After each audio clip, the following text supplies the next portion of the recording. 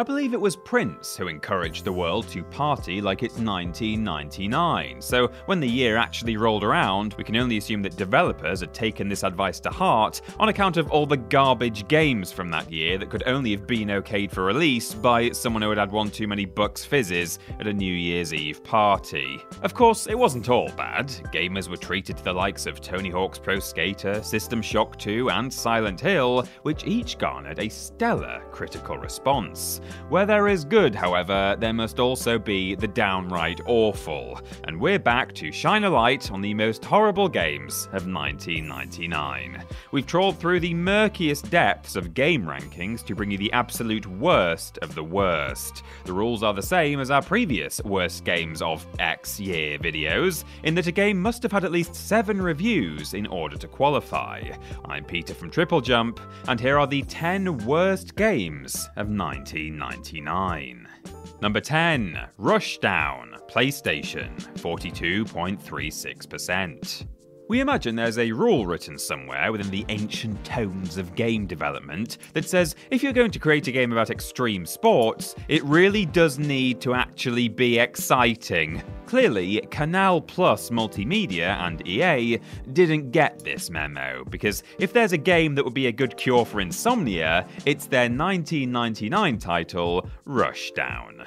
Receiving a dismal average of just 42.36% on game rankings, Rushdown was criticised above all else for just not being fun to play, which for a game consisting of snowboarding, kayaking and mountain biking is, well, a big no-no, to be honest. It was compared unfavourably to Sony's 1995 effort ESPN Extreme Games, which may not have been as technologically advanced in the graphics department, but it had a heck of a lot more excitement on offer for the players. Not only did everyone find Rushdown to be about as interesting as an afternoon at the post office, but the graphics were lackluster, bringing nothing new to the table, the controls were clunky, and the sound, made up of raspy effects and repetitive music, was downright irritating. Just be glad that you didn't rush down to the shops to buy a copy. Unless you did, in which case, well, I'm sorry. Number 9. South Park Chef's Love Shack, PlayStation, 41.95%. First of all, we're going to need to try not to think too hard about the fact that the prize, in very heavy air quotes, for winning Chef's Love Shack is a romantic weekend with the eponymous cook, and that it's being played by 8-year-olds. But now that we've all gotten over the repugnance that is the basic premise of the game, we can go on to explore all of the other ways that South Park Chef's Love Shack is just awful. Clearly positioning itself as Mario Party for South Park fans, Chef's Love Shack is a quiz game with mini-games peppered in to keep things lively. The trouble is, though, all of the questions are kind of weird, straddling the line between insultingly dumb and ridiculously obscure. And the mini-games, whilst fine to play, are plagued with horribly long load times. But then again, so's the rest of the game. Not only was the whole thing pretty atrocious, but it basically forced you to play it with other people, thus spreading its abhorrence to all of your mates. There is a single-player mode, but there's no AI, so if you play alone, you win no matter what. Brilliant. Sadly, not only is Chef's Love Shack not the worst title on this list, it's not even the worst South Park title on this list. I'm sure you know what's coming, but we'll get to it in a moment either way, don't you worry. Number 8. Boss Rally, PC, 41.87%.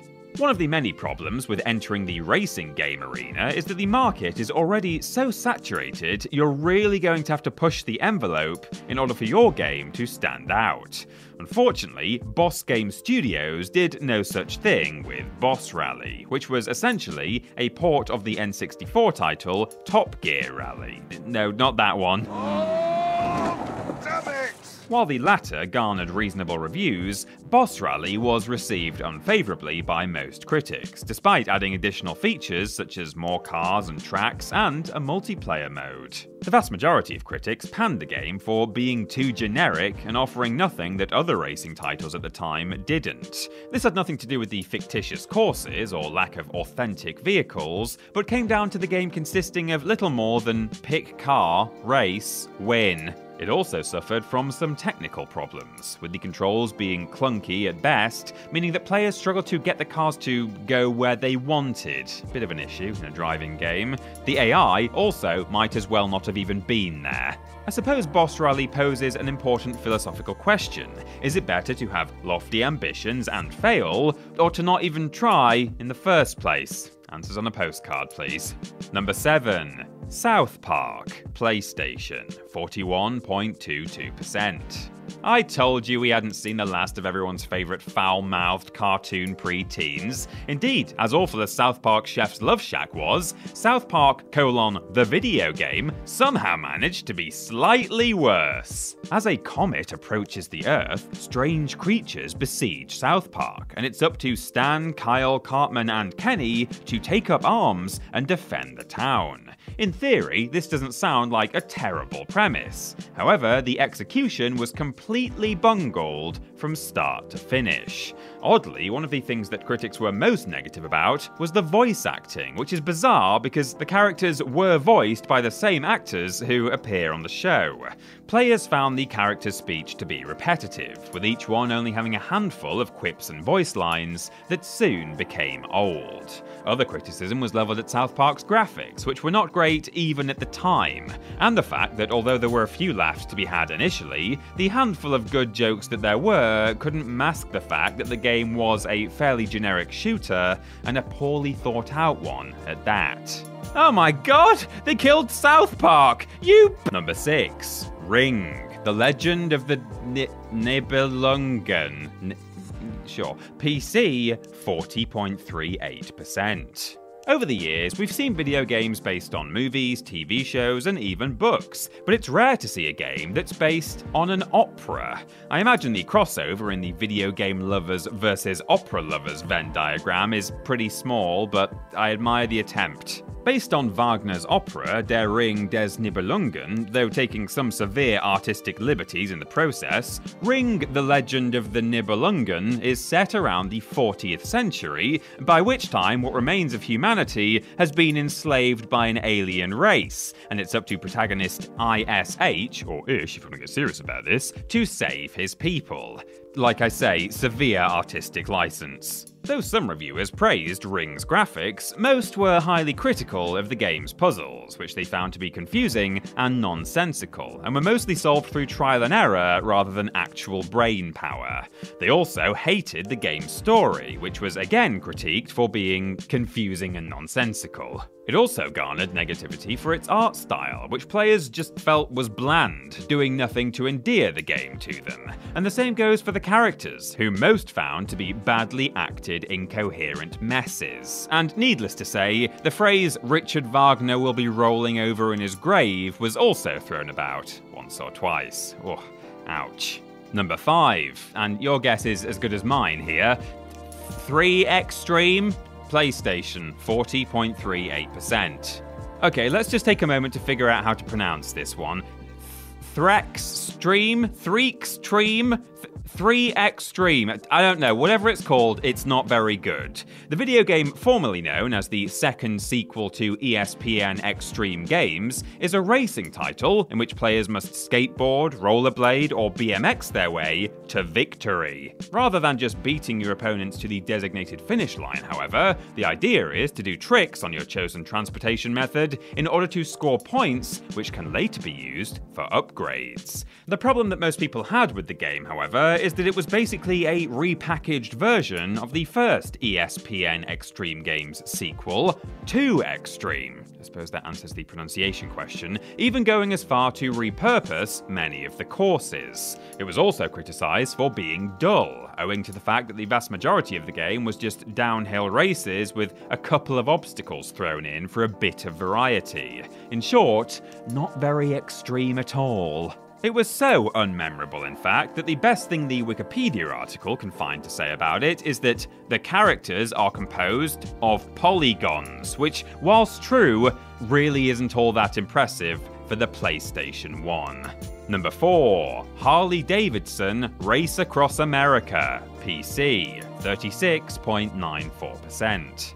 One would assume that anything with a Harley-Davidson label slapped on it would probably be at least a little bit cool and, if nothing else, be somewhat fun. Well, you know what happens when we assume things? That's right, we look like bloody buffoons. As one could probably infer from the title alone, Harley-Davidson Race Across America requires players to race a variety of Harley-Davidson motorcycles across the United States, with the end goal being to reach the Sturgis Motorcycle Rally in South Dakota. Sadly, the game failed to capture any of the actual thrills of racing motorbikes in real life, and rather than allowing players to zoom along tracks in a carefree manner, it makes them stop every couple of minutes to fill up on gas. Oh yeah, classic racing game trope. Now, if they really wanted to include this in the game, it at least could have been an opportunity for some fun mini-games in which you get into fistfights at a rival biker gang's bar or something. But no, you've just got to sit there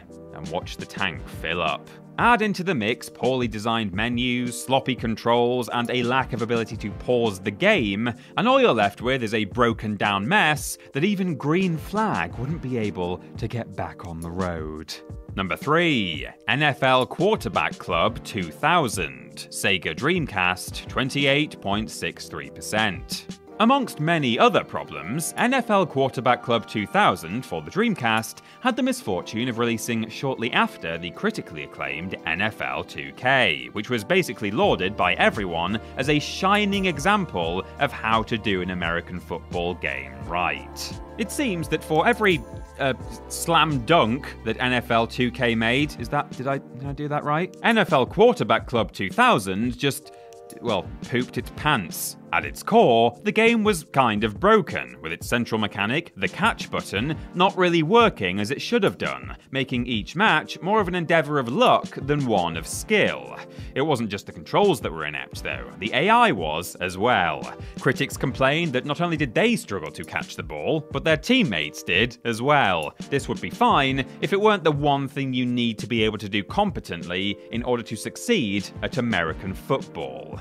Aside from this, NFL Quarterback Club 2000 also suffered from old reliable issues like frame rate drops, poor sound design, and generally sloppy controls. Trust us when we say that if you're aching to play a retro football game from the turn of the century, just stick with NFL 2K. It'll cause you far less pain.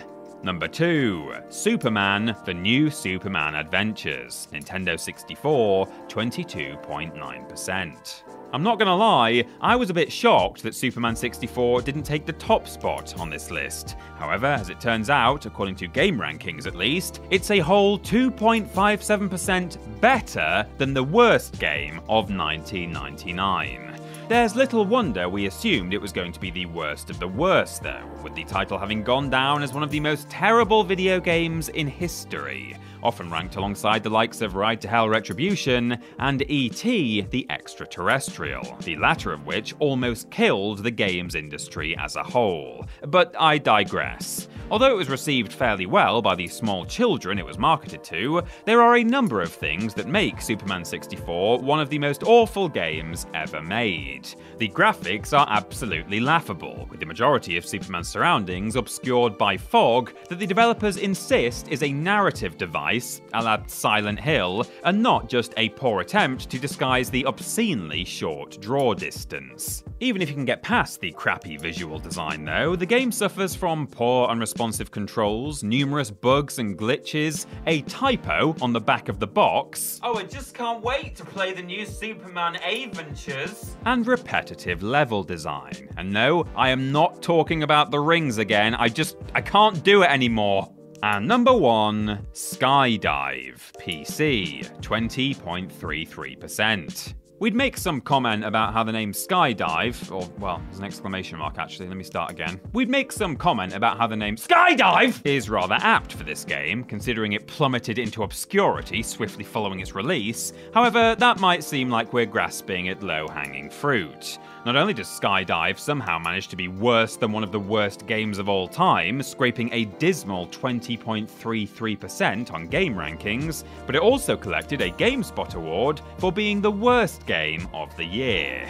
The idea of the thing is to guide your squishy little skydiver to his or her designated landing spot, with points awarded for accuracy. Or, alternatively, you can pick a mode in which you must fly through rings. Oh wait, what? Oh, hello darkness, my old friend! Somehow, Skydive managed to hit every crap game beat going. The controls were awful, which for a game that requires only a mouse to play is really quite an achievement. The graphics were shambolic, and most of all, it just wasn't fun to play. The only praise that any reviewer was able to give the game was for including Ride of the Valkyries in its soundtrack, though they also noted that its inclusion in such a ploppers game probably had Richard Wagner turning in his grave. Wait, hang on, haven't we heard that somewhere before?